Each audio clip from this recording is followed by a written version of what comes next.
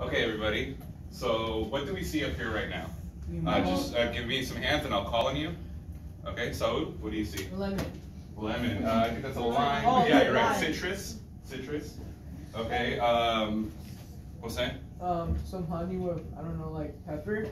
Yeah. So we got some sort of honey here or something like that with some pepper. Okay. Seraphine, what else do we see? Salt. Yeah, salt.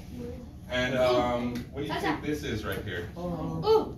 Like Gabe? Red salsa. Red salsa, yeah. To me, it looks like kind of all this here mixed together, right? Yeah, who said that? Was that you, Yurim? Yeah. Looks like all of it mixed together. Yeah, and what is this word? Chamoy. Chamoy, right. Yeah, so does anybody know what chamoy is before we jump into it? Okay. All right, hang tight. Okay, Edgar?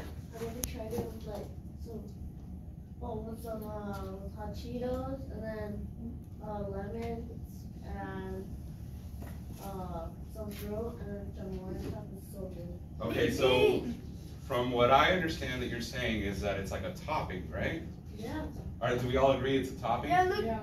Yeah. Okay, so let's go on and let's find out more about this. Even my pancakes. Okay, so what is chamoy? It's bomb.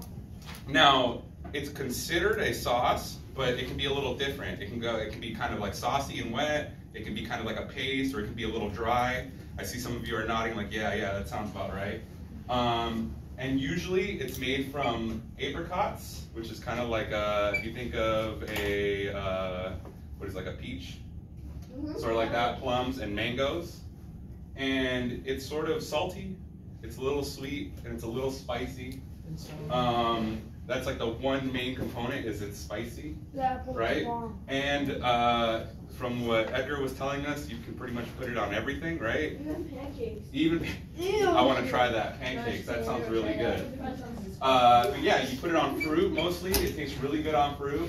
It tastes good on sorbet, which is sort of like ice cream, but it's mostly liquid and like sweet. Raspados, La right? mangonada, la michoacana. Yeah, Mama, that's what this is, right? The raspado. So this is like a combination of the chamoy, which is on the straw, so that's the dry, and then we have sort of liquidy stuff, which is there. It's also more chamoy. You have bits of mango and mango sorbet in that, right? And then what is this that we see here? Dude, apple covered in chamoy, bro. That looks so Now, good. how many of us have had like chamoy covering like a fruit or like an apple? Yeah, so like everybody's raising their hand mostly. Dude, with mango, it's so good. Okay, so like here, how about that? I like that. So I prefer it on like pineapple. Oh yeah. What do you like it on? You said mango? Mango and apples. Does anybody else like have their favorite thing to put it on? You said bananas? Okay, bananas. So now, does anybody know where chamoy came from? No. Yeah. Okay, so I hear Mexico. Salvador. Sort of.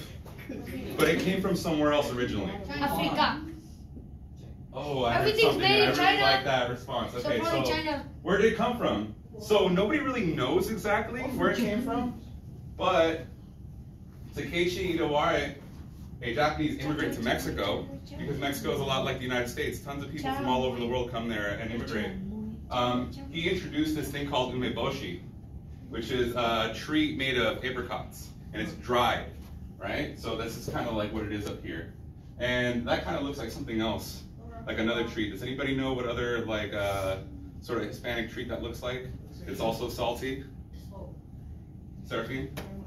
Never mind. Gabriel, do you want to help him out? It's like tamarindo. Tamarind, sometimes, yeah, it's like a little salty treat. Well, it's sort of like a byproduct of that. It's also like Chinese immigrants, they brought this thing called simui, which sounds a lot like chamoy, and it's a dried plum tree. So they dry it in these jars and they take it out, and what's left over is the chamoy, which is like that honey that you guys saw. It's like a syrup.